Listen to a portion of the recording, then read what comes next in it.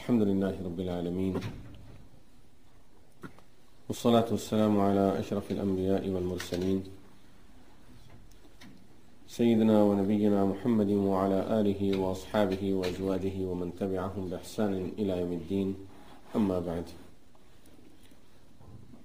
Today inshallah we'll be studying with two beautiful names of Allah subhanahu wa ta'ala, Al-Ali and Al-Kabeer subhanahu wa ta'ala. At the end of Ayat al-Kursi, we read this name of Allah subhanahu wa ta'ala, وَهُوَ الْعَلِيُّ الْعَظِيمُ. Al-Ali means the most high, and Al-Kabeer means the greatest. We talked about the name of Al-Azim, which also refers to the greatness. Greatness belongs to Allah subhanahu wa ta'ala only. And Allah subhanahu wa ta'ala made it very clear in Quran al-Kareem, and Rasulullah sallallahu alayhi wa sallam explained it in the Hadith, that greatness belongs to Allah subhanahu wa ta'ala and only to Allah, no one else. And anyone that tries to get into that and prove any type of greatness for himself, that person is just like trying to pull something away from Allah subhanahu wa ta'ala that does not belong to anyone else. This is why Rasulullah sallallahu alayhi wa sallam said in a hadith, which is hadith Qudusi, that Allah subhanahu wa ta'ala said, Al-Kibriya'u ridai wal-'azamatu idari. Greatness is my sheet. And of course this is only an example, that just as human beings have their clothes, we have our clothing that are just attached to our body. And these are my clothes. I cannot, while I'm wearing these, I cannot give it to someone else. If I give it out, it means now they will be on someone else's body, but they won't be on my body. Allah subhanahu wa ta'ala is telling us that this is how greatness is. This is something that belongs to me, is attached to me. فَمَنْ نَازَعَنِي وَاحِدًا مِّنْهُمَا. Whoever will try to pull away one of these two things away from me, which means the upper sheet or the lower sheet. Kibriya and Azama. Both refers to the greatness of Allah subhanahu wa ta'ala. Allah subhanahu wa ta'ala says, these are my upper and the lower sheet. It's just like that. So if a person is trying to take these things and claim greatness for himself, as if this person is trying to snatch my cloth away from me. So greatness and all kind of greatness belongs to Allah only. Once a person will realize, and when human being would realize that really Allah subhanahu wa ta'ala is great, He is Kabeer, He is Azim, He is Al-Ali, He is the highest, He is the greatest, we will realize that we are really nothing. A person starts looking at the greatness of Allah subhanahu wa ta'ala. That is the time when the person will be able to see that what's my position. Because normally a person feels that he's great when he looks at others that are below him. A person who considers himself to be standing on a high place and he looks down at everyone else, the only mistake this person may be making when he's looking at everyone that's down there, he's on the second or the third floor of a building, and he looks down and he considers himself to be higher than everyone else. The mistake this person may be making is that he's not looking above him. There may be another person that's standing on the 10th floor and looking down at him. If this person will look up, right away he will realize that there is someone above him. and much higher than him comparing to what he is in comparison to the other people that are down. He may be in the second story and he's looking down at others that are on the street, but there is another person who's on the 10th story. So a person will only look at himself and consider himself to be great, to be something, when we look at those and compare ourselves with those who we feel they are below. This is what Allah subhanahu wa ta'ala says in Quran and beautifully explained in Surah Luqman, when Luqman advised his son, وَلَا تَمْشِ فِي الْأَرْضِ مَرَحًا. Don't walk arrogantly on this earth. إِنَّكَ لَن تَخْرِقَ الْأَرْضِ. By walking arrogantly on this earth, you can never make a hole in the ground. When you step very strongly on the ground, you feel that you're something. You are not going to break the ground with your steps. And when there are feelings within you that are telling you are so great, you are so high because of some position, look around and you will see some mountains. وَلَن تَبْلُغَ الْجِبَالَ طُولًا. You cannot get to the height of the mountains. Each and every mountain that we look at, it reminds us that there are so many things that are higher than us. And regardless how high we get, there is something higher than us. And this is why Allah subhanahu wa ta'ala reminds us of his attribute Al-Ali. He is the most high. And when we talk about that position, being higher than others, subhanallah, when you look at Allah subhanahu wa ta'ala, just according to our imagination, when we think about the greatness of Allah, we would realize that Allah subhanahu wa ta'ala is above everything. He is above everything. And not only just everything that we see, He is above our admiration. We can admire Him as much as we want. And He's above that. Not only just admiration, He is even above our imagination. Imagine the highest position that we can think of. And Allah subhanahu wa ta'ala is above that. Try to attach every greatness to Allah subhanahu wa ta'ala. And Allah subhanahu wa ta'ala is above that.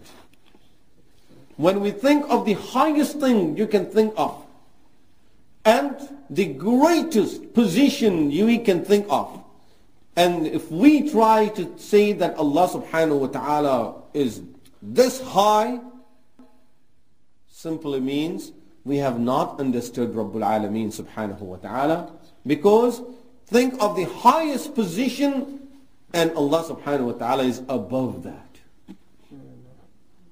This is al-ulu. This is the real greatness that beyond imaginations. If a person would think that I could imagine how great Allah is, this person have not understood the greatness of Allah subhanahu wa ta'ala. So Allah subhanahu wa ta'ala is above anything and everything. And there is no situation in this world that is out of Allah subhanahu wa ta'ala's control. He is above every situation. There is no thought that can travel anywhere in the world.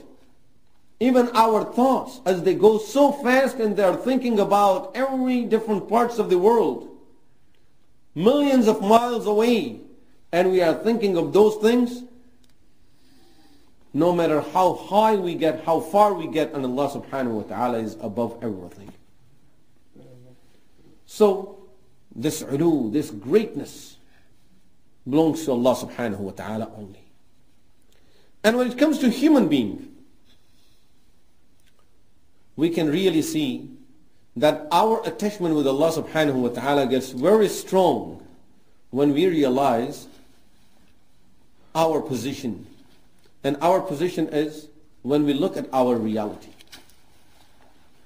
This is why there is a saying in Arabic, رحم الله امرأ عرف قدر نفسه. May Allah bless a person who realizes his position. Many times we make mistake only when we forget our position. And Allah subhanahu wa ta'ala therefore in Quran al-Kareem keeps on reminding us again and again our position. That what are we?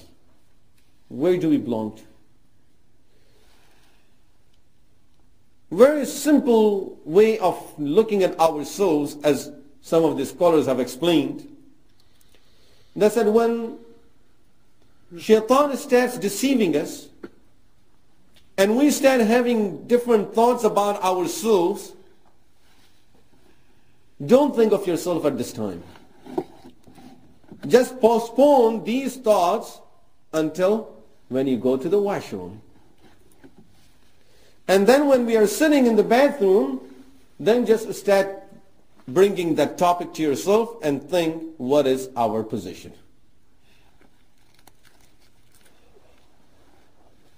And then we will realize, where do we belong to? When a person is sitting in there, in a position where you don't want anyone else to share this bathroom as soon as you leave, not just with you, as soon as you leave you don't want people to go into that bathroom. Now this person who thought so much of his greatness would realize his position.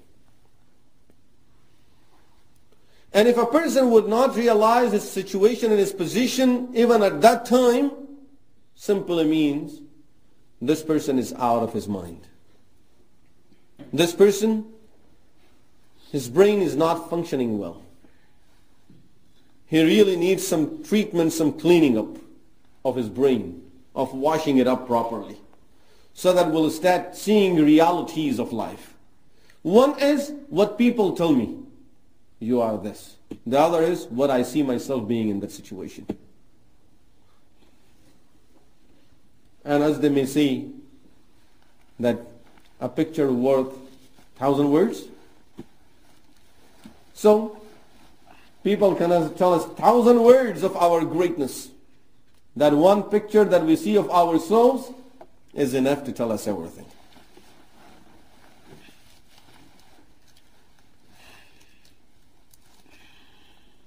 The point is we need to realize our position and our situation. It reminds me of Malik ibn Dinar rahmatullahi alayhi. A person, and of course those great people Allah subhanahu wa ta'ala had blessed with a lot of wisdom and understanding. As he was going somewhere and he sees a slave woman who was considered to be very honorable. She's slave. But because she was owned by a person who was very wealthy and she had a very close position with him, so therefore she was considered to be holding a very high position in that society. And her master has assigned a lot of other slave men and women with her to serve her, to be with her. As she's going and all of her workers and slaves that are supposed to work for her are with her, they're following her.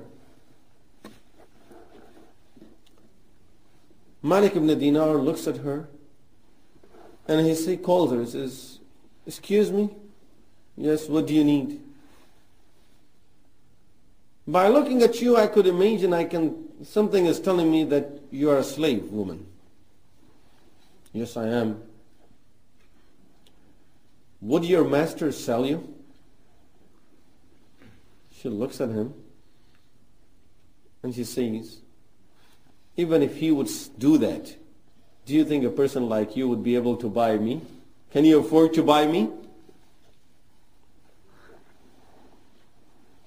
He said, why not? So she says to her slaves that are around her that it looks like this person is just like a madman. We will have a lot of fun to have with this person around us. Pick him up, take him with us. We will take him to our master, and tonight we will have some fun with this man. So they take him, and they don't know who this person is. She goes back to her master and she informs him. And imagine now, look at the word slave woman. And then she's considered to be higher than a lot of other people that are free people in that society. And this is when a person just looks at some position and starts looking at his, placing himself at certain position. Oh, I hold a very high position in this community.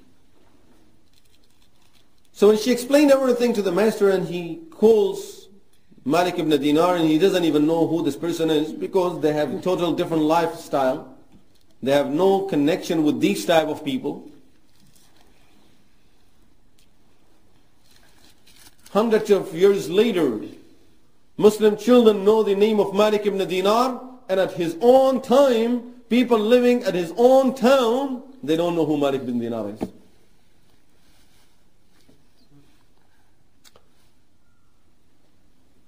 So, when she explained everything, he laughed at the situation and he called him. But as soon as he looked at his face, something went through his heart and he was afraid to even talk to him. So now he gets a little serious and he says to him that she was telling me this is what you said to her. He said, yes, I did say that. Did you say that you can afford to buy her? Look at your clothes. Look what you're wearing. Look at your position. Look at your situation. How could you say that you can buy her, you can afford to buy her? What do you think you will be paying for a price to buy something like this? So Malik ibn Dinar said, I can pay as a price. If you want me to set the price, I would pay you a seed of a date that is burned, not unburned, because that may have some better use. A burned seed from a date. So he says, very interesting. How did you set this price for her? Malik ibn Dinar says to him, and of course, it's something that fits on all of us, not just on her there, on every person. Beautiful reminder. He says to him, the reason I set this price because I see a lot of defects in her. She is having a lot of extra hair on the body. If she won't clean those hairs, she would look ugly. Every morning she has to wash her face, rinse her mouth, clean her nose. If she won't do that, you won't even be able to be close to her to smell her mouth. And see how much dirt comes out of her nose every day. If you start looking at that, you won't like her anymore. And then when she goes to the bathroom, you can't even be close to that place. If you smell that place, you won't like her anymore. She has to take shower every day. She has to use so much perfume. Imagine how much money is being wasted on that perfume. Only so that she will look good and she will smell good.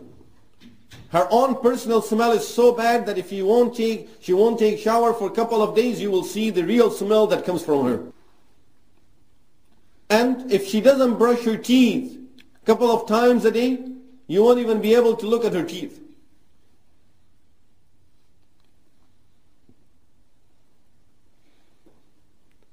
And I have a woman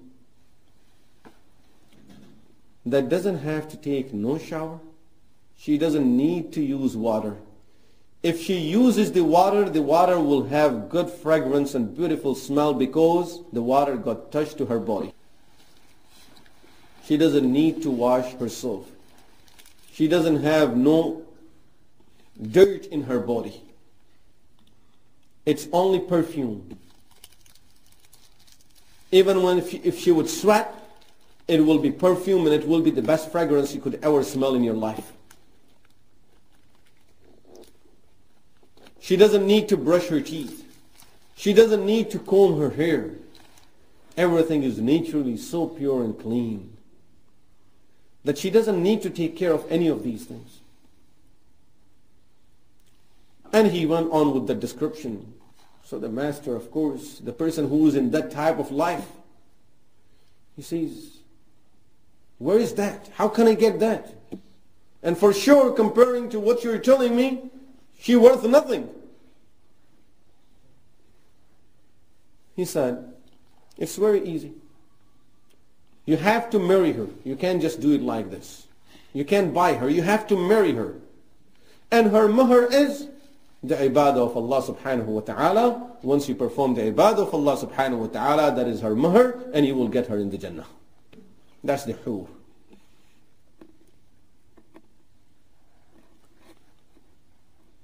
As soon as this master and that woman, both of them heard this, right away they decided that really this is what we would like to be. She says, this is what I want to be. I would like to be one of those women. He says, yes, you can be the leader of all of those women if you do the ibadah of Allah subhanahu wa ta'ala. And you will get her if you perform the ibadah of Allah subhanahu wa ta'ala. That's the mahr.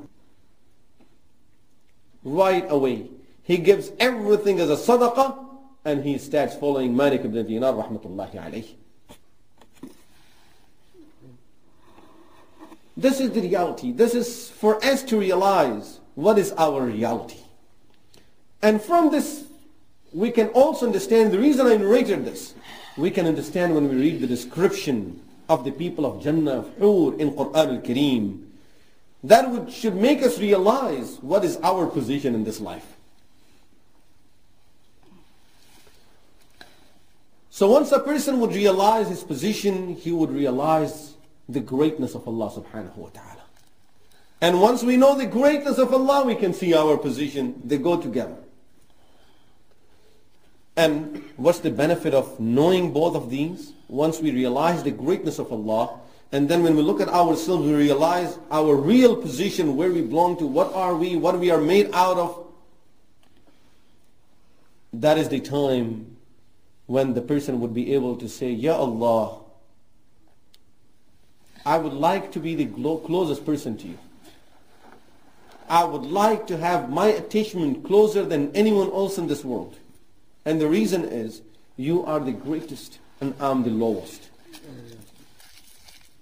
And Ya Allah, this is the best meat I find over there, that I attach myself to the greatest, because I'm the lowest. When a person feels that he is greater than anyone else, that's the time when his relation and connection with Allah is still weak. When you feel that, no, I'm the lowest, now you can really turn to the greatest one, and you would feel that your attachment with Al-ALEE, with Al-Kabeer, with Al-Azim, subhanahu wa ta'ala, is the greatest attachment that you can have. This is the beauty of realizing our position, realizing, knowing that we are nothing. And the lower we are, the more our attachment will be with the greatest, subhanahu wa ta'ala, Al-ALEE, subhanahu wa ta'ala. And this is what we see in Anbiya alayhi salatu wassalam, especially Rasulullah sallallahu alayhi wasallam. When he lowered himself, and he was never thinking of his position, oh, I'm the leader of Anbiya, I'm this, people are not supposed to do this to me. He never would think of what I am. He is looking at what I'm supposed to do. And according to him, he feels, I'm nothing. I'm nothing, because he's looking at the greatness of Allah at all times. And once a person is looking at the greatness of Allah, there is no way that he would consider himself to be anything. This is why the tasbih of sujood is Subhana Rabbi al-A'la. Glory to my Lord who is the highest. Because when a person is putting his forehead before Allah subhanahu wa ta'ala, his forehead is down, at this time we can really realize that I'm nothing. Glory belongs to Allah, and all of that greatness only belongs to Allah subhanahu wa ta'ala. See, Whatever I was thinking of myself, my forehead is before Allah subhanahu wa ta'ala, is down on the ground. So this is the connection that will be established when a person would realize that I am nothing, and sees the greatness, when a person will see the greatness of Allah subhanahu wa ta'ala. And the more we see that, the more we will see that we are really nothing. What am I? I was comparing myself to other objects, to other things. But that's not something to compare, and I don't even know the reality of these things. Only Allah subhanahu wa ta'ala knows. But when I look at the highest one, that is Rabbul Alameen subhanahu wa ta'ala, I realize that really I'm nothing. And that is the time when a person would really have the close attachment with Allah subhanahu wa ta'ala. I was mentioning about Rasulullah sallallahu alayhi wa sallam, that when Rasulullah sallallahu alayhi wa sallam, he was never looking at his position. He was just considering himself to be nothing. Now the people of Makkah rejected him. He goes to Taif. Even in Taif, people rejected him. He leaves Taif. You don't see a single word in his dua, in his prayers, saying, Ya Allah, didn't you tell me that I was the leader of Anbiya? Nothing like this. Didn't you tell me that I was the greatest human being?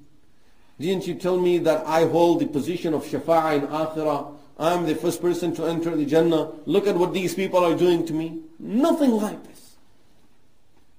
Humbleness. And humbleness doesn't mean, let me humble myself. Humbleness simply means, this is what I am.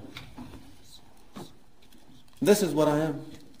When he did this, when he went through all of this, and he never even thought, it never even came to his mind that I belong to any higher position. That is the time when Allah subhanahu wa ta'ala gifted him with that great gift known as Isra and Mi'raj.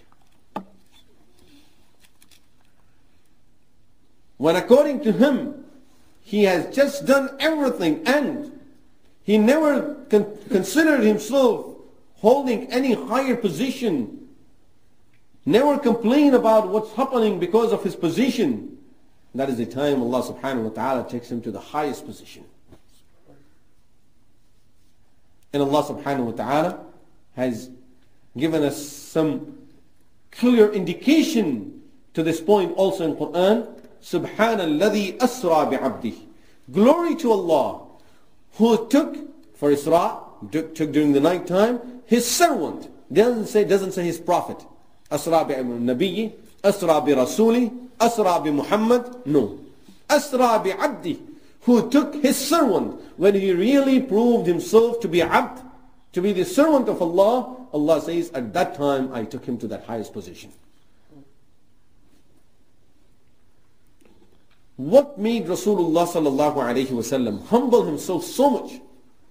That was when he realized the greatness of Allah subhanahu wa ta'ala, seeing the greatness of Allah, that showed him that really I'm nothing.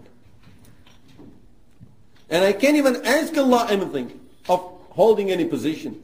All I can ask him, Ya Allah, please forgive me after whatever happens to me. Allah, please forgive me. Looking at the greatness of Allah. This is all I can ask him. So Allah subhanahu wa ta'ala is Al-Ali. He is the highest. And Al-Kabeer. He is the greatest.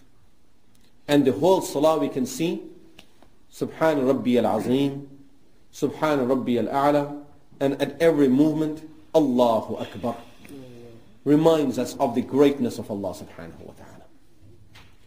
This is the whole point of the salah. Of course, the dhikr of Allah, and the dhikr that is chosen in salah is the dhikr, the type of dhikr that will remind us of the greatness of Allah subhanahu wa ta'ala. This will make us realize our position in this life. The next name of Allah subhanahu wa ta'ala mentioned in this hadith is Al-Hafeez subhanahu wa ta'ala. The preserver, the protector, the one that protects everything, the one that preserves everything that He has created and He has made. Al-Hafeez subhanahu wa ta'ala. Hifz in Arabic language has two different meanings. One is to remember something. We say Hafiz al-Quran, the one who have memorized Quran. This is hifz. So to remember something, to memorize something is hifz, is the opposite of forgetting. And the other meaning of hifz is to protect something, to safeguard something, to take care of something. This is hifz. Not to be negligence, not to let things be destroyed. Allah subhanahu wa ta'ala is Al-Hafeez in both ways. He does not forget His servants. He does not forget us. Even when we forget ourselves, Rabbul Alameen subhanahu wa ta'ala doesn't forget us. Even when we neglect our own souls, Rabbul Alameen subhanahu wa ta'ala does not neglect us. We will see some of these examples in a few minutes, inshallah. And at the same time, Allah subhanahu wa ta'ala is Hafeez because He protects us. He protects everything in this world. The sun that is giving the light for millions of years, and wallahu alam for how many millions of years, who is preserving that sun and the light of the sun? With such heat, so much fire and burning up there, why that thing is not burning up? And how come it's not burning other things that is around it? As some of the scientists may tell us, that the position of the sun is such that if the sun was little closer to the world, it would burn so many different things in this world. And there will be no growth at some portions of the world because of the heat of it. And if it was little further than where it is, in some places of the earth, it will be so cold that no living being would be able to survive. Al-Hafeez subhanahu wa ta'ala has protected everything, has preserved everything in its proper position.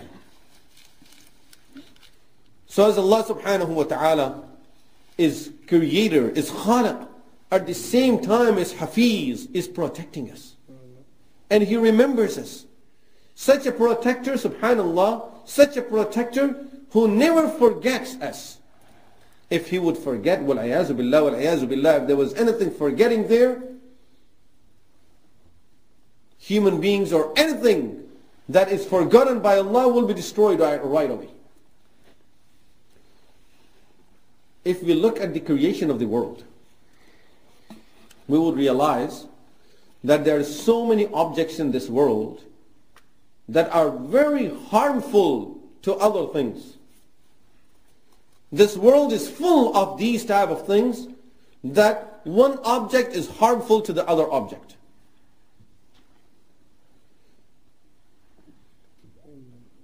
But Al-Hafeez subhanahu wa ta'ala have created all of these things in such a way that each thing is being protected from its enemy and things that can destroy it. Allah subhanahu wa ta'ala created this fire. Imagine if the wind is blowing too high, it's going to put off the fire. Now, can we say, let's put on a fire at a place where no air can get there? You won't be able to put on the fire. The fire gets the oxygen for itself to burn from the wind, from the air. It needs it. But the same wind can destroy it too. Al-Hafeez subhanahu wa ta'ala kept this air in such a position that it will provide the oxygen that is needed for the fire without just extinguishing every fire in the world.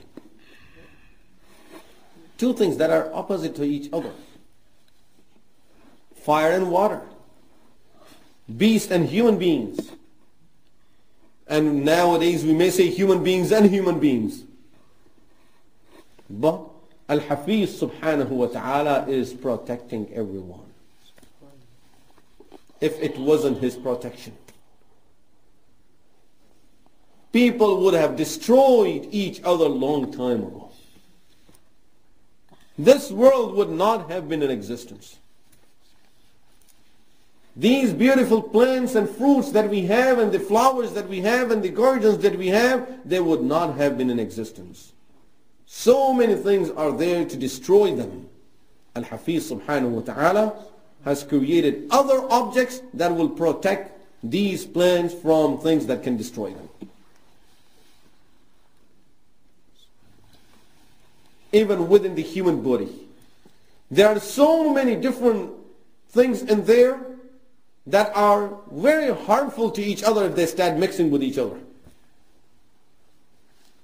If blood starts getting into the brain, it will just destroy the human life. Al-Hafeez subhanahu wa ta'ala has put it in such a way that blood is circulating throughout the body. Little skin peels off, you see some blood. But it's protecting within the body, it's protecting the places where the blood is not supposed to go. Fluid inside the body. It's supposed to be at certain places, and if it will go to other places, it's going to destroy them. Al-Hafeez subhanahu wa ta'ala is protecting it within the same body. So many things are there that are harmful to each other. They can destroy each other. If they start mixing, they will kill each other. The life will be miserable for a human being. He will be living in pain until he would die. Al-Hafeez subhanahu wa ta'ala is protecting everything. So we see that Allah subhanahu wa ta'ala is protecting us day and night. Day and night there is protection going on.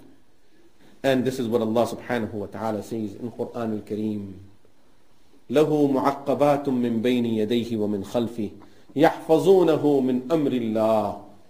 Every human being has angels in front of him and behind him all the time that are protecting him with the permission of Allah, with the order of Allah subhanahu wa ta'ala. Rasulullah sallallahu alayhi wa sallam says in a hadith, if these angels were not around human beings, shayateen and jinns will destroy human beings in seconds. They will cut them into pieces. This is how much shaitan dislikes human beings. But because of these angels that are protecting the human beings, he has no power over us. Mu'aqibat, protection, angels that protect the person in front of him and behind him. This is why Allah subhanahu wa ta'ala in another ayah of Quran al-Kareem, He asks us a question. He says, with so many things that can destroy you in this world, if you look around you, really you won't feel safe living in this world. People are telling us we created so much weapon that can destroy this world 10 times.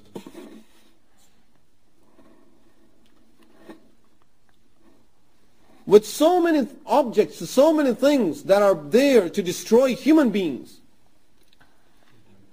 Allah subhanahu wa ta'ala questions us now, keeping this in mind of how this world is functioning and how many things are there that can destroy the human life. Allah subhanahu wa ta'ala asks us this question, قُلْ مَنْ يَكْلَأُكُمْ بِاللَّيْلِ وَالنَّهَارِ مِنَ الرَّحْمَنِ. Say, who is protecting you day and night from Rahman subhanahu wa ta'ala? That if Rahman, this is why the attribute Rahman is used, that if Rahman's rahmah was not there, you would have been destroyed in seconds. You would not exist. So Allah subhanahu wa ta'ala asks us this question, مَنْ يَكْلَأُكُمْ بِاللَّيْلِ وَالنَّهَارِ مِنَ الرَّحْمَنِ. Who's protecting you day and night from Rahman subhanahu wa ta'ala? Which means if Allah subhanahu wa ta'ala will allow the other elements to attack you, even from within the body to attack us, we are gone. It's only Rahman's rahmah that He is protecting us from all of these things that are harmful and they could really just destroy us. And subhanallah, His hifz, protection is such. He protects things and people in very amazing ways. We know that there was a time when Fir'aun was killing all the children of Bani Israel, the boys of Bani Israel. And it was during the same period that Sayyidina Musa alayhi salatu wassalam was born. The question is to protect this child so that as he would grow, he would receive the prophethood and do the work that he is assigned to do. Allah subhanahu wa ta'ala takes that protection upon himself. وَأَوْحَيْنَا إِلَىٰ أُمِّ مُوسَىٰ نَرْضِعِيهِ. Allah subhanahu wa ta'ala says to the mother of Musa alayhi salatu wasalam, gives her some instruction, this is what you should do, and I'm going to protect the child. And finally, as she was afraid, and she had this message that if you're too afraid about the life of this child, put him in a box and put the box in the river. And she does that. Where does the box go to? In front of the castle of a person who is looking for all the children to kill them. And finally, it ends up being in that castle. Look at Al-Hafeez subhanahu wa ta'ala when he protects, how he protects. Look at his protection. That is protecting Musa alayhi salatu wasalam by keeping him in the castle of a person who is trying to kill every other child over there. This is the Hifz. This is Al-Hafeez subhanahu wa ta'ala. And in reality, if you look at it, maybe even more than this. This is a beautiful example to understand the Hifz of Allah subhanahu wa ta'ala. But more than this, if you look at it, you would see the miracle of protection of Quran. If Allah subhanahu wa ta'ala was not the protector of this book, believe me, people would have changed it long time ago. There was no way for us to get it in this original form the way we have it today if Allah subhanahu wa ta'ala would not have taken that responsibility upon himself, as he says in Quran al-Kareem, Inna nahnu nazzalna dhikr, we have revealed this dhikr, this Quran, wa inna lahu lahafidhun. We are the protectors of it. I'm protecting it. As far as the previous books, how come they were changed? Allah subhanahu wa ta'ala says and reveals that fact in Quran. بِمَا اسْتُحْفِظُوا مِنْ كِتَابِ اللَّهِ وَكَانُوا عَلَيْهِ شُهَدَاءَ. He says the previous books, I made that nation to be the responsible, gave that nation the responsibility of protecting that book. And they changed it. They themselves changed it. They didn't wait for other nations to come and change it. Allah subhanahu wa ta'ala tells us, as far as this Quran is concerned, the situation is different. He took it upon himself. He didn't tell us that you are supposed to save it. I will save it. But of course he uses us. But he took it upon himself that I would protect this Quran from any changes till the day of Qiyamah. And this is the only reason we have this book in its original form. It reminds me when Britishers took over India and they were studying on how to keep Muslims away from their religion, from their deen, because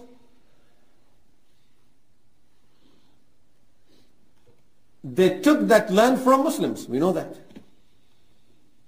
They took that land from Muslims.